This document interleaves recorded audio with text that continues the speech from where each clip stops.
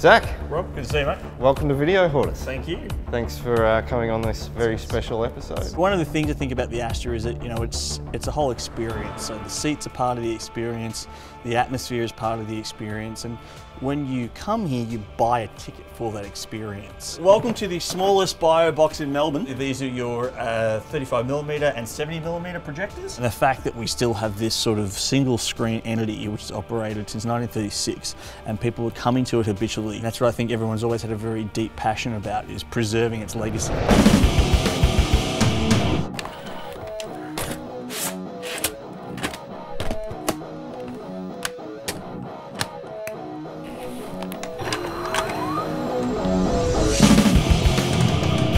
They call us tapeheads, a nostalgic breed of video hoarders. I'm on a quest to find some of the biggest physical media collections in the world, to find those long-lost films that have only survived on the VHS format.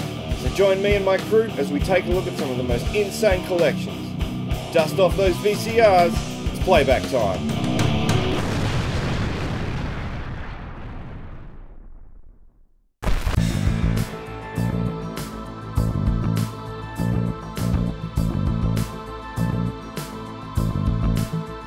Zach. Rob, good to see you, mate. Welcome to Video Hoarders. Thank you. Thanks for coming on this very special episode. More celluloid hoarders than video, yeah. But any sort of visual, we're very, very happy to show here at the Astor Theatre. Yep. Let's go for a stroll. Yeah, definitely. Yeah, this is the main foyer space around here. So it's a fairly classic single screen picture palace environment. Your old terrazzo floor. We have the Agent Coopers in the box office now, but the best staff we have here, without a doubt. Everyone that has visited the Astor previously will know that predominantly most people sit upstairs.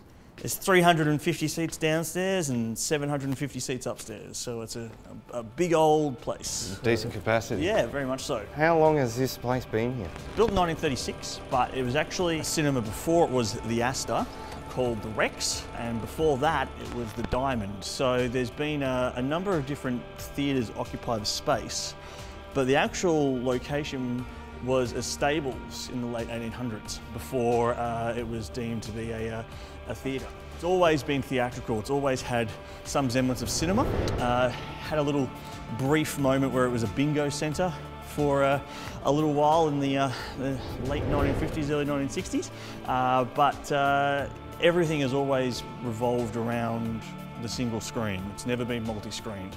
It's always been a theatrical environment that's had a matinee or an evening session. So that's really what's kept the theatre going for all these years. So, and we're still doing almost identical programming to what they would have done in the mid-1930s. The actual outside foyer is quite opulent compared to the inside of the building. The actual inside of the theatre, whilst it's very pretty, I find the outside with the plasterwork to be a lot more intricate, which is quite ironic considering that a lot of the older buildings generally have more ornate auditoriums than foyers. But yeah. I think the carpet kind of speaks for itself. So Definitely does. Come on through.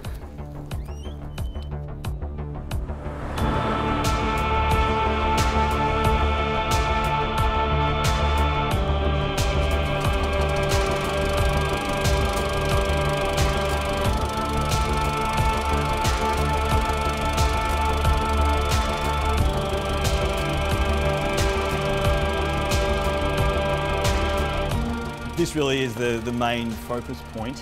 What you're actually seeing there is the third screen that the building has. There's actually two more screens that are behind that screen. The original screen from 1936, where you can see those three sort of columns at the moment. Yep. There's actually another three of those behind that screen that we're currently seeing. Progressively, as sort of times changed and aspect ratios changed and auditorium specifications changed, the previous business operators brought the screen forward 2 times. So you've essentially got 3 different layers. So original 1936, one that was put in the mid-1960s, mid-1970s, and then the current screen, which we project on to this day, was installed in the mid-1990s. Yeah, right. So the original capacity of the building was quite higher. It was around 1,500, a lot smaller seats, and that's predominantly changed over time. Most of the seats up here are still heritage listed, so we actually can't change any of the seating here. No way, so you can't actually replace them then? No, so you can repair them, but you can't replace them with modern recliners or modern seating, which is the #1 request that we have from people who have definitely suffered through elongated movie marathons here. I usually just bring a pillow. Hey, look, you know, BYO is the best way to do things. Yeah, the actual seating here, along with everything else in the building, is protected by a very stringent heritage overlay. That's down to the paint and everything along those lines that have to be repaired to a very specific set of rules and coordinations that you can't get around, because that's the heritage overlay protection. Wow. The only thing that's changed, if you go back and you look at some photos of the auditorium from the late 1930s, early 1940s, is the lighting fittings were changed in the 1950s. So these chandeliers were installed in the 1950s when CinemaScope came along, because there was this idea that you wanted to have a grandiose, sort of almost Roman setting for CinemaScope. So the original Art Deco fittings were replaced in the mid-1950s, and we were given these sort of ornate chandeliers. So I might prefer one day, if we ever have the capacity to do it, to get the original Deco fittings reinstigated, but at this stage the concrete chandeliers are doing us pretty well.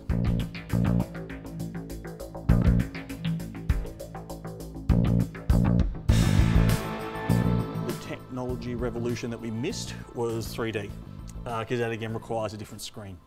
Right. Yeah, so we can do the old red and blue 3D, but sadly that's been replaced by the polarized filters and the different lens technology, and that requires you to have a screen that's printed with a very sort of metallic surface that will reflect more light from the projector bulbs. Right. We can go up in the projection room if you'd like to have a look. Yeah, that'd be great. So that means you can play Friday the 13th Part 3. If someone's got a red and blue print of Friday the 13th Part 3 and enough red and blue disposable glasses, yes, we could play it. That would be cool. Well, there's Jaws 3 as well. Jaws 3, yeah. One of the main favourites was Dial M for Murder in 3D, which used to play here quite a lot. Right. So welcome to the smallest bio box in Melbourne. This room is actually, funnily enough, built on top of the building, if that would make sense. It's almost as if they forgot to build the projection room. So they had to carve out an extra area of the building and instigate the bio box. So there's a bit of urban legend on when that happened, but there's been a constant sort of change in the way the bio box is utilised and moved around. It used to play 16mm. Obviously these are your 35mm and 70mm projectors, and they present any sort of aspect ratio or format that you want to play on them. We have DTS, Dolby Digital. The only thing they can't do is Super 8 or 16mm. The 16mm projector was pulled out a number of years ago, and that's something that sadly isn't utilised too often nowadays. So you have your original glass slide projector, which whilst you can see it's kind of being entombed by 35mm boxes at the moment, but that's because that can no longer legally be used due to its power wattage, but it is heritage protected, so it must stay there. Yeah, right. So very, very big on that. It's obviously not very energy efficient. Would not be energy efficient today, so the hamsters that run the power here would be very tired by the time they have to power that. Wow. Over here you've got your more traditional Barco 4K projector. That's what we screen a lot of our digital content on. Predominantly all the 2K and 4K stuff goes through there. So and the spot where this is sitting is where the 16mm projector used to stand, and that was installed quite a number of years ago now, but it's still one of the most robust 4K projectors you can get in the country. These machines themselves are really robust. They're kind of the standard 35mm projectors that you would have seen in many cinemas around Melbourne and Great Australia. That's you know, something that's a really good example of, you know, machinery that never changes. Whereas, you know, with this, as much as we get a fantastic result from it, there's constant server updates, there's constant firmware updates that need to occur in order to get it working at its full capacity.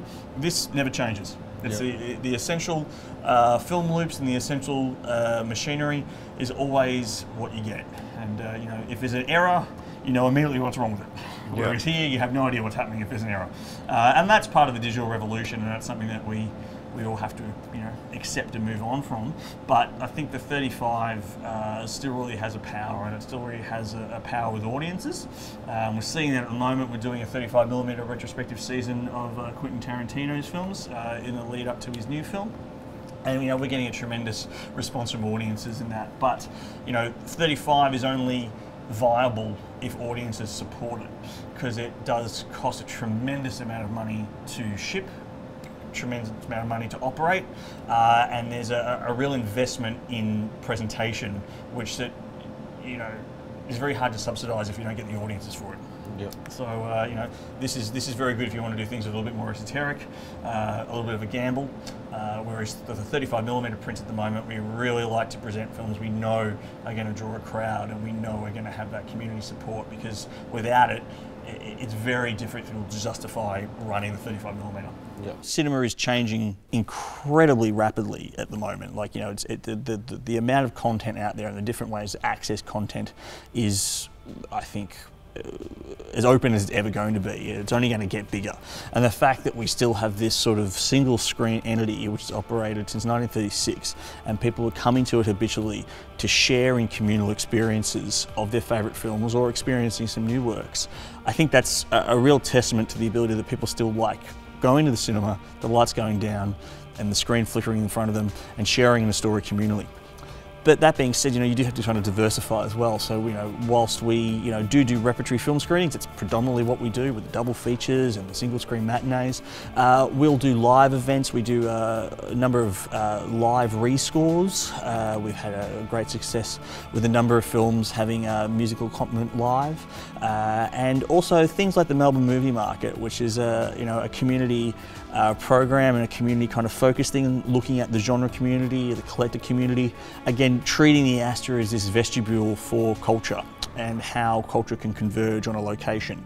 And I think that's something that is an area that cinemas in general aren't really engaging with. You know, you're not going to see a collector's fair at a multiplex cinema.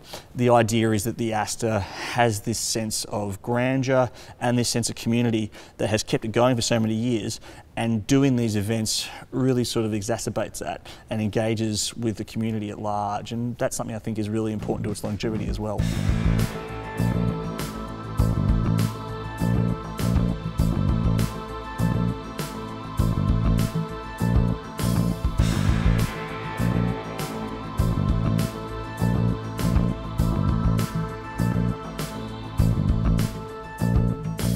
One of the things to think about the Astor is that, you know, it's a whole experience. So the seats are part of the experience, the atmosphere is part of the experience, and when you come here, you buy a ticket for that experience. And that's what I think has really kept the building going, people coming back habitually for that experience. And part of the joys of the calendar is it always sort of works as a map in a way. Like, you know, you get your new calendar and you kind of work out, well, I want to go on this Sunday, then I want to come back maybe in 3 weeks' time for this Thursday session.